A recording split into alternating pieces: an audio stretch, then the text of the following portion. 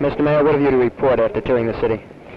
Well, we find that our city is rather normal condition. Traffic is a little bit heavy, but outside of that, we haven't seen anything that's abnormal.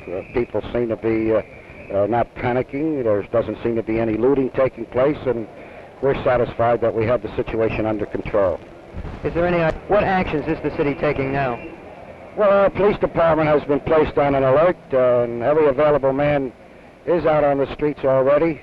They've also been alerted for possible duty during the rush hour and, of course, on into the night if necessary.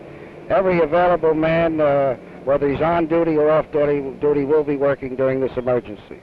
Is there any eventuality that you're particularly worried about? Nothing at this point, no. Thank you.